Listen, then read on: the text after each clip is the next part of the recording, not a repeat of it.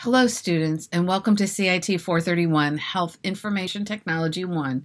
We're working on Module 2, the vocabulary and structure of health IT.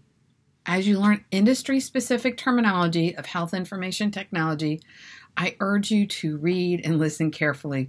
One of my students describes the specialized language as a hurricane of acronyms. One of the ways to learn on a consistent basis is to subscribe to the list of electronic resources provided to you. You will receive email updates from industry experts, and if you spend only a few minutes a day reading this information, by the end of the semester, you will have a very respectable industry-specific vocabulary.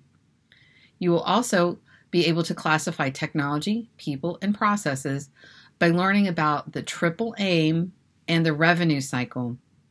In addition, you will complete LinkedIn, Twitter, and professional conference assignments that will guide your professional development. As you follow thought leaders and understand up-to-date industry concerns, you will begin to research where you would like to focus your career planning. As you complete your readings and use GE Centricity electronic health records, you will understand how IT is used in ambulatory and enterprise departments. You will continue to work on your Centricity labs.